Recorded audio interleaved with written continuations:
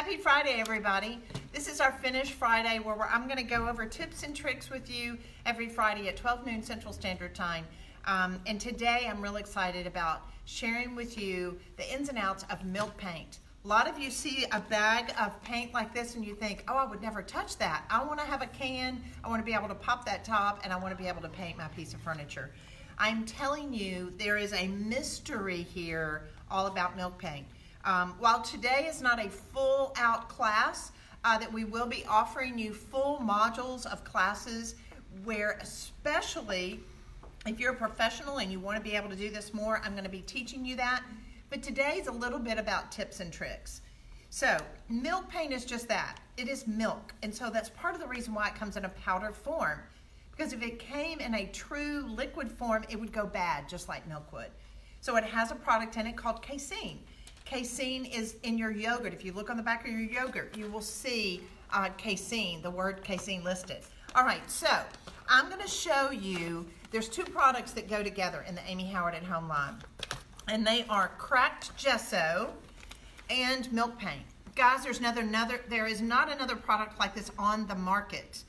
When I worked in Italy, in a bodega, a little shop where they made furniture, we used cracked gesso. And what this is, it's a gesso, it's a primer, and it will make it to where it will crack and create texture and a finish to your milk paint finishes. So let me show you what I mean. So this is just a piece that I'm going to paint today. This is a corbel. A lot of these are used as decorative elements. Sometimes they'll hold up countertops or shelves, but it's just a great piece for me to be able to show you how to paint today. And it kind of has an Italian flair to it. So the first thing you want to do when you're painting a piece of furniture, if it's raw, you can start right away. If it's not raw, if it has a finish on it, you're going to need to prime it with the one-step paint. So we're not going to talk about that today. We will talk all about the one-step paint, but in the future, if you're wanting to be able to work on top of a piece of furniture, do the one-step paint first. All right, so the next thing you're going to do is we're going to mix up this cracked gesso. Cracked gesso will crack the patina. It adds a beautiful white finish to the surface of your piece that you're working on.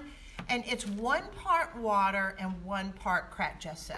Like I said, there's not another product like this on the market. This is it. I developed this product as well as the process. I think I've got some of this already mixed up that I'm going to work with. But I'm just going to show you. Sometimes you just kind of have to work it into it. Now remember, we're in Memphis. This is Central Standard Time. So if you have a question, you can ask me a question. If you're watching, show me some love, especially on Instagram. You can show me some love with your hearts. So I'm just going to continue to mix this up, but because of time, I'm going to grab one over here. It's like a cooking show that it's already done up. We have a question. How is gesso different from plaster? Ooh, that's a great question. There are some recipe similarities in the fact that plaster does have gypsum and it has a calcium carbonate in it, but this has some secret ingredients that causes it to crack, as well as some chalk in it. They're totally different. But I love that. Gesso has been used like to prime canvas, and it also is used to prime furniture. I'm going to go into that a lot more in a full-blown class, but this at least will give you some idea as far as using it to be able to get that beautiful white look underneath your pieces that you're painting, especially if you want authentic looking, I call it Toscana because of Tuscany, or Italian looking finishes. You've got to have this gesso. So you see how I'm putting it on. It's fairly thin because it's 1 part water, 1 part of the powdered gesso ingredients. And I'm going to allow that to dry about 15 minutes. I can hit it with a hairdryer if I want to speed it up. And then I'm going to come back and I'm going to put a second coat on it. Then I'm finished. So I'm going to set this down here because I want to be able to show you. I've already done one. This has 2 coats of the gesso on it. Now, you're going to notice something that it's kind of got a brownish color, white on it. I do want to come back after I've put 2 coats of the gesso on and I want to sand it. because it's gonna dry really, really hard. As a rule, you can use like 400 grit sandpaper. I just want you to nicely do a nice sanding over it and run your hands over it. I want it to be nice and smooth. I don't want it to be abrasive. I'm not doing a whole lot of sanding, but I'm just softening it. And it will have a tendency to go more white. All right. So now after you go over it, make sure it's nice and smooth. It feels good to the touch everywhere. Just always make sure you come back with a dry brush and just dust it off. You don't want to go directly and start painting onto a surface where you're going to have a dusty residue. So anytime you sand, just make sure you dust it off again. Again, the reason for doing a cracked gesso first underneath your milk paint is because it's going to crack it. It's also going to give it a beautiful white undercoating that you can wear back through, and it's going to give you a beautiful, authentic looking Italian finish. All right, so the next thing we need to do is we're going to take our milk paint. Now, we have this in a lot of different colors. I'm going to give you a little tip. We're getting ready to have a whole lot more colors. I'm in the process of introducing some beautiful new colors in our milk paint line. So a lot of people will say, what makes you different with your milk paints as maybe someone else?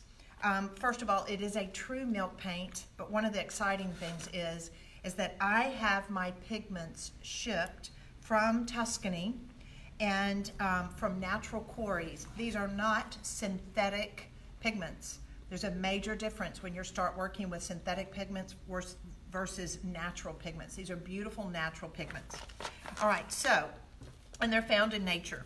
So I'm gonna take a little bit of this powder. Now, you only wanna mix what you need for projects.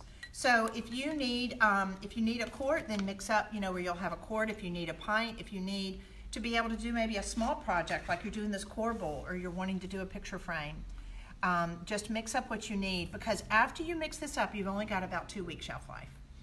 So again, it's 1 part water with 1 part powder. I'm gonna mix just a little bit in here. I would rather you mix a little bit at a time. Isn't it beautiful? Look at that. Now you'll notice when you're looking at it in a dry form, it's much lighter. As you add water, of course, it's gonna go darker. But big tip here, it's going to dry down to the color that the powder was originally. See, that's why these Friday finishing classes are so good, because you're able to learn stuff like this. A lot of people, they read about it. If you're not familiar with my book, Rescue, Restore, Redecorate, you want to make sure you can go to our website. It's on sale there, as well as being on Amazon. It has a lot of great recipes. I go to it in detail how to work with this milk paint. All right, so you just want to mix it up really well, and I would probably take a measuring spoon or a cup, and that way put maybe half a cup of powder and then a half a cup of water and mix it up. So depending on your thickness, if you want it a little thicker, you can add a little bit more pigment and paint to it. So this is some that was already mixed up. Here's a big difference, guys, big tip on the difference between working with milk paint and working with regular paint. It's natural, there are no VOCs, but it doesn't have the chemicals in it that the pigmentation stays all stirred up like a regular paint. So the pigments are gonna fall to the bottom of this bowl. Let me show you. So see, like if I pull this up, see already where there's like, I can feel it down in there. If you had a spoon, if you were here with me and I was able to show you, they'll fall. So as you're working on it, you've just got to continue to kind of agitate it. Now when you're painting, you just agitate it with your brush. So let me show you. So I'm gonna work with a chip brush. I normally like working with a chip brush. Yes, there's a question. Question, milk paint versus one-step paint, why would you use one over the other? They're totally different, and that's what's so great about the Amy Howard at Home line. We have lacquers, we have chalky mineral spray, we have milk paint, we have one-step paint. The one-step paint is just that. It's a one-step process that allows you to be able to, without sanding, stripping, or sealing, you go directly in and you're able to paint on top of something. But it's a very hardy paint. It will give you an opaque finish, But this is about getting an authentic, working with milk paint is about an authentic Italian finish. They're smiling and laughing at me here. I get so excited about this. Your son just came on. Oh, no! He's telling me, stop, you get too excited. All right. So they're totally different. And that's why you're going to see the one-step paint is great for an opaque finish. But if you want an authentic, old-world Toscana finish, you've got to go with milk paint. I'm going to be telling you more information about that later, but today is just more about tips and letting you know what is it all about. All right, so as I'm dipping my brush in here, I'm going down to the bottom and I'm agitating it just a little bit. I want to make sure that I'm not dipping it on the top. Every time I put my brush in, make sure you just kind of stir it up a little bit because it will separate and fall to the bottom. So as I'm coming and painting this, for some people it's a little weird. It's like you're painting with water, but I promise as you're needing to work on a more horizontal finish where it can lay down like this, it's gonna set up fairly quickly and you're gonna get really good coverage. The great thing about this is all natural. It has no VOCs. I'm asthmatic, you don't have to worry about any of that. All right, so you can come back a lot of times. You wanna make sure you don't have any holidays. That's areas where you didn't get the paint. It's gonna dry in about 15 minutes, 10 minutes. You can hit it with a hairdryer, but if you do, don't get the hairdryer too close. All right, so I'm gonna set this aside. I just want you to kind of see about the coverage. Are there any questions? Are we good? We're good right now. All right. If you like Finish Fridays, if there's something that you want to know how to do, let us know. Send us some love with some hearts and say, okay, you know, you might even share pictures. If you're not part of our before and after group, you need to go on Facebook. And it's Amy Howard at Home, before and after. You'll be able to see different people's projects. You'll be able to share your projects because it's all about enjoying the bragging rights. All right, so I'm gonna set this down here. So we put some cracked gesso on. We're gonna get a beautiful cracked finish. And this has just got one coat on it. I probably wanna go back and put a second coat on it, but I wanna show you the process of antiquing. So this is our antiquing glaze. You just wanna shake it up. Again, it's water-based. You don't have to worry about this hurting your hands. There's no VOCs, it's all natural. Linda said she would love to see Venetian plaster on a piece of furniture. Oh, we're gonna do that. We're gonna show you, Linda. You could be my sister in crime because I'm like you. I love plaster. I love working with things like milk paint, cracked gesso, that type thing to be able to make really beautiful, authentic finishes. All right, so now I want you to get a natural seawell sponge. You can't use a kitchen sponge for this. They're rectangles, they're shapes, they're hard edges. It's got to be very organic and really open like this. So you're going to have to work with a natural seawell sponge. So I want you to dip it down into this antiquing glaze that we have. And this is going to act as an antiquing agent and as well as a colorant for you to be able to use to antique your finish. Now, here's a big, big difference between the milk paint and the one-step paint. The one-step paint is there. It's not leaving. It's opaque. It's full coverage. This is totally different. I don't have to use sandpaper, guys. It's like I can antique this and make this look old and worn without sandpaper. Watch. So I'm gonna come back in, squeeze that out just a little bit. Look at this, oh my gosh. Now you're gonna start to see why I love this. Look at this, can you see it? Can you see that? Can you see? It's gorgeous, look at this. Now, one thing that I do wanna make sure that you do is I want you to have your antiquing glaze, and then I also want you to have a container of water because I don't want you going directly from here where you antiqued it and there's paint all over the sponge. If I put this sponge back in here, it's going to mess up my glaze. So go into this water, clean your sponge out real good. See, look how dirty that is. Can you see that? So now clean it out real good. It's like a bath. It's just a water bath. Now go back into your glaze. And then you're gonna come back on your piece. So no sandpaper. We can make this look beautiful, old, worn. I'm gonna dry this off a little bit. I want you to see this. Look at that. Now you can see our gesso, our white gesso underneath.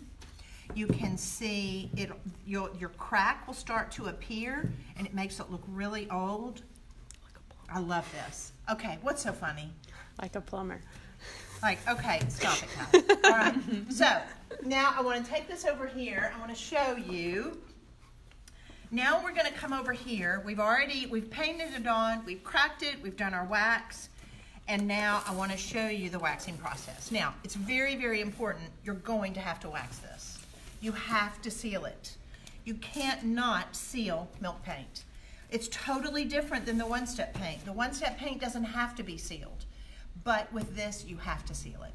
All right, so there's 3 different kinds of waxes. Now, I have a squeezable wax, but when you're working with Toscana, I really like you working out of these pucks. So let me show you. There's a reason for this. They come in a puck, and it's where you don't get on too much wax because there's a very delicate balance about waxing this. These guys are married. They're like Jean and I. I don't know which one. I guess, I don't know. I'll be the dark wax. Whatever. It's a little bit. You've got a dark way. side. I have a dark side. I don't know. All right. So you've got light antique wax and you've got dark wax. They always go together. Never use this by itself. I'm going to say that again. Never use this by itself. This has bitumen in it. And I noticed, I was reading in Exodus one day, bitumen goes back to biblical times, and it has a special kind of tar in it, in the wax. And it gives us that beautiful colorant. It's a natural colorant. But then we have the light antique wax, which is a combination of carnauba and beeswax. So that way when you put your finger in it and you can move it around, sometimes it may crack, but all you have to do is press your finger down in it. Of course, you don't want to put it in the microwave, but you'll smell the beeswax in it. But the beeswax is what gives it that beautiful color. That's why we call it a light antique wax. Unlike if we were working with clear wax, it's totally clear. There's no color. So this is a combination of beeswax and carnauba. Carnauba, remember, is used on bowling alleys, and it dries really hard. So here's the other thing I want you to do. I want you to have 2 brushes. When you're working with these guys, I want you to have 2 brushes.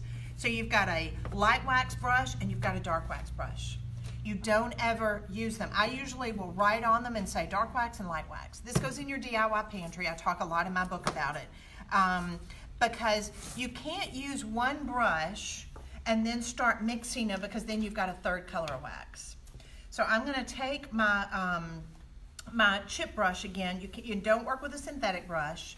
You also want to make sure that you work with a chip brush. These are the Amy Howard at Home chip brushes, are double the thickness. And I'm going to grab some of my